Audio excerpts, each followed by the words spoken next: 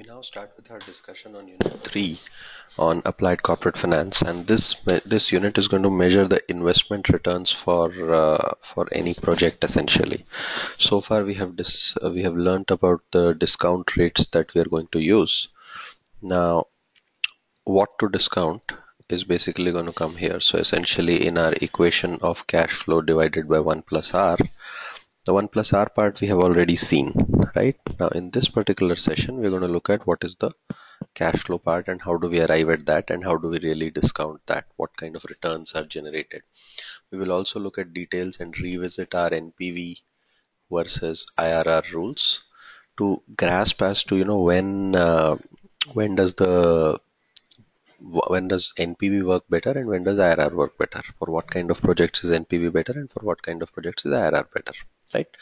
As we go along, we'll start kind of discussing some of these data points, which are cash flows versus earnings. What do we mean by a project? What and how do we measure returns? What are the multiple ways we can measure returns?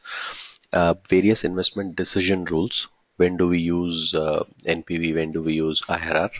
Approaches to investment analysis and mutually exclusive projects. So as we go along, these terms will become clearer and clearer. Right.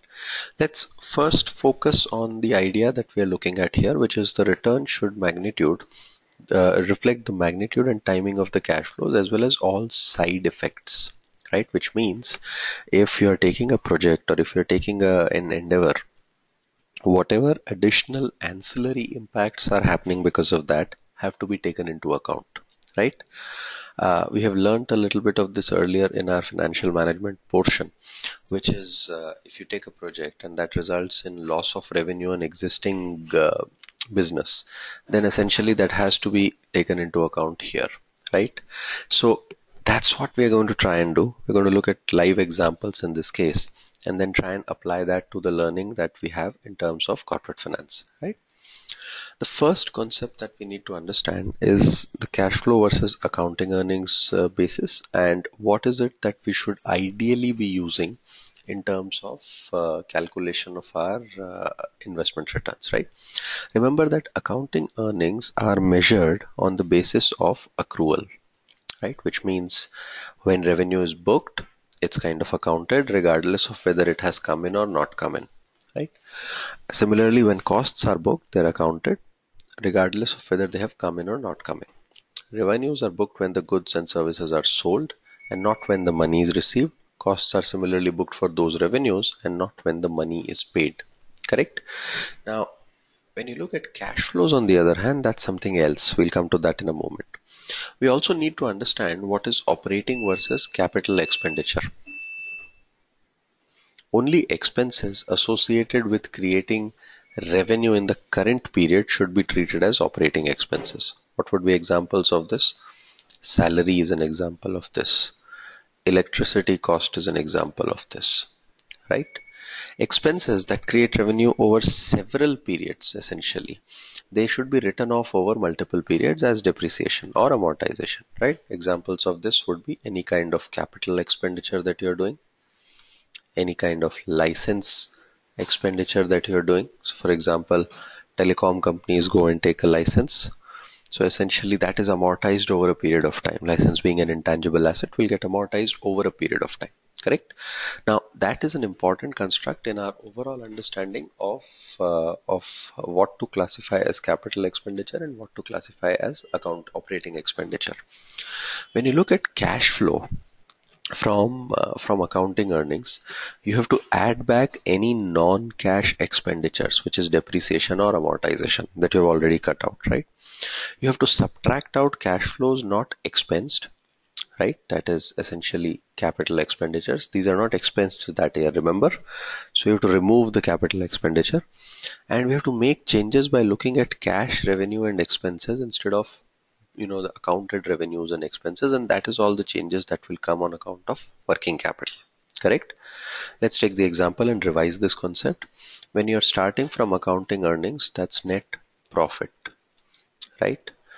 Remember, when you are coming to net profit, how do you arrive at net profit? You arrive at net profit as sales minus costs, all costs, right? That gives you the net profit.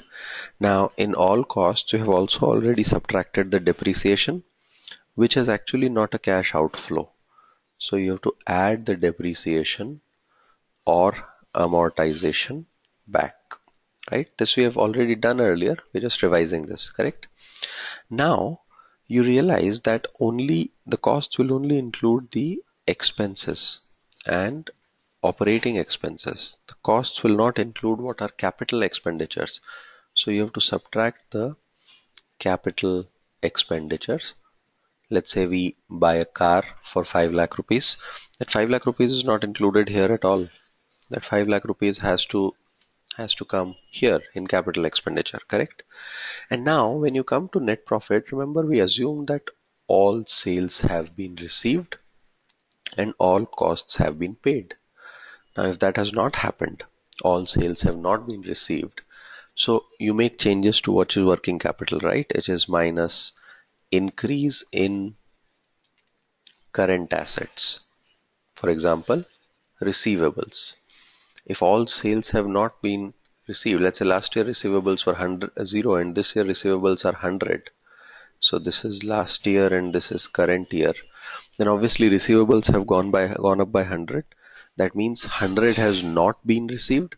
If 100 has not been received, that essentially has to get accounted here in this case, right? Plus any increase in current liabilities, right? If you have not paid money, that's still lying with you as cash, and this bit should give me my broad cash flows, right? There are some other changes of course that also happen, but broadly this is where bulk of the cash flows would come from, correct? So that's essentially where you arrive at cash flow from accounting earnings. That's a quick revision of the concept we've already had.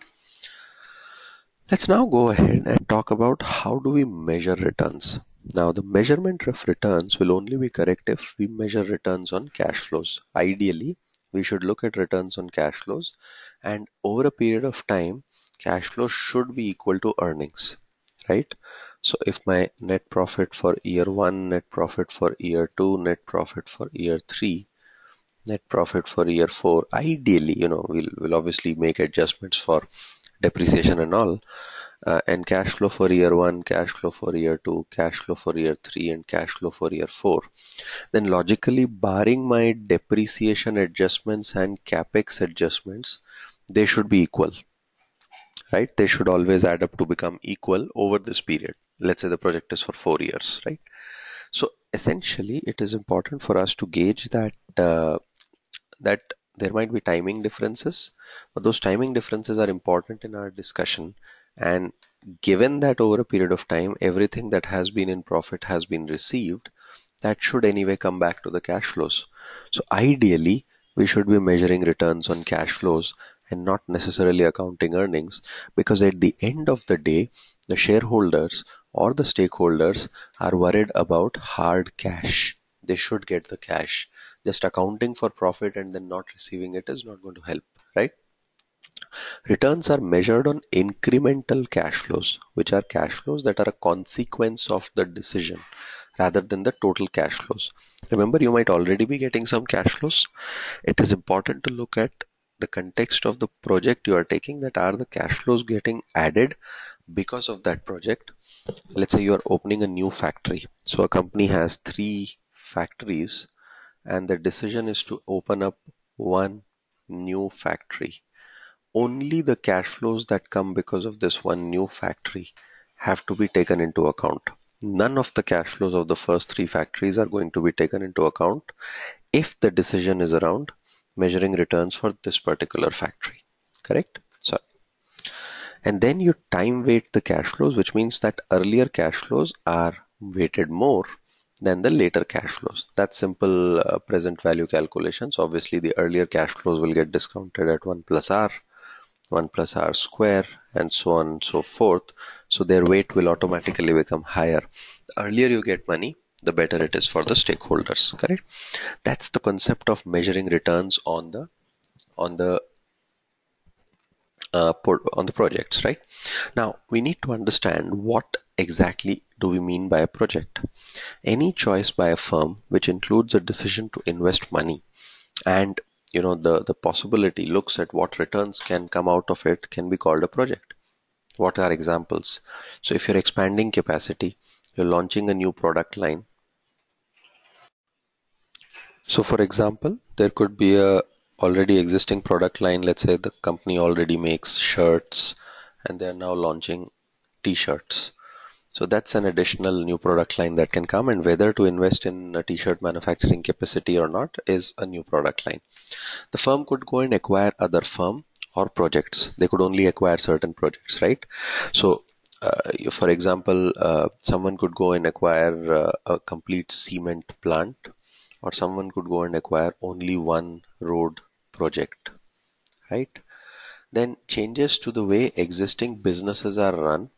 So if you are running a business in a certain format, let's say you run it in a retail format and you want to take it towards e-commerce. So what are the possibilities because of that? And entering new markets geography wise and new businesses in terms of completely different businesses altogether. Let's say you are an FMCG company, fast moving consumer goods, consumer non-durable company, and you want to get into cement. That's a completely new line of work, right? New markets would be new geographies essentially. So any of these decisions which have a possibility of investing money and which will be evaluated on the returns that will come out of it, all of them would be called a project. So a project is any financial decision by the firm that has an implication to the returns of the overall firm for the stakeholders, right? What can be examples? Now, some of the live examples would be uh, acquisition of Chorus by Tata Steel. That was to expand their capacity and get access to newer geographies and newer markets. Chorus is in UK and Europe, and Tata Steel is an Indian entity, so essentially they wanted to kind of expand across the markets. Expansion of capacity by Eicher Motors to take up the motorcycle manufacturing capacity from 50,000 a year to something like 6 lakh a year over the period of 5-6 years. And an online fashion retail channel for Aditya Birla Fashion, right? So Aditya Birla Fashion is the one which owns Pantaloon in India at this point of time, and they opened a website called abof.com. That's essentially the online fashion retail channel. Now, the decision to open this website and run the business in the form of e-commerce is essentially the example of a project, right? So that's in a nutshell what kind of examples of projects are. Now, let us evaluate a project using all possible methods that are available with us, right? So let's say we'll just outline what the project is and then probably continue it within subsequent sections. Let us say that the Future Group is planning to open 3 stores in the coming few years, right? So in the next few years, these would be a concept hypermarket, a very big store, a premium electronic showroom, right? And an apparel showroom, like the Shopper Stop likes of this. And premium electronic would be something like Chroma, right? The stores would become operational as follows. Hypermarket would be immediately operational, electronic showroom would be operational after 2 years, and apparel showroom will be operational after 3 years, right? Now, they have to figure out this entire thing is essentially a project. We can also evaluate each of them separately. In case we assume that the risk on each of those are different, we can just evaluate each of them in one shot. In case we assume that the risks on them are the same, right? We can combine them and evaluate them. Now, there's some more data point that we have. They've already spent 500 crore as marketing research expense and money for getting the necessary licenses. This amount will not be recovered if the stores kind of do not get operational for whatever reason. Depreciation on this amount would be straight line over 10 years because those licenses are liquid for 10 years. The cost of constructing the stores is given below. Hypermarket immediate cost 200 crore and another cost of rupees 100 crore in the next year, right? Electronic showroom 100 crore now and 550 crore in the next 2 years. Apparel showroom cost 100 crore next year and 50 crore in the year after that, right? So we can create a timeline around this and try and understand this in more details. And we're also given broadly what kind of money they will generate in each of the years and what kind of costs that would be there, right? In our next section, we're going to evaluate this project. We're first going to construct the series of earnings for this cash flow, and then we are going to evaluate it using multiple methods in terms of both accounting earnings and cash flows. In the process, we will also introduce a few concepts like economic value added, right, as we go along and understand those data points in subsequent sections. And as we end this particular section, we just put in a couple of questions here. What do we mean by a project? Give examples to explain your answers, and explain how do you reach cash flows from accounting earnings. Thank you.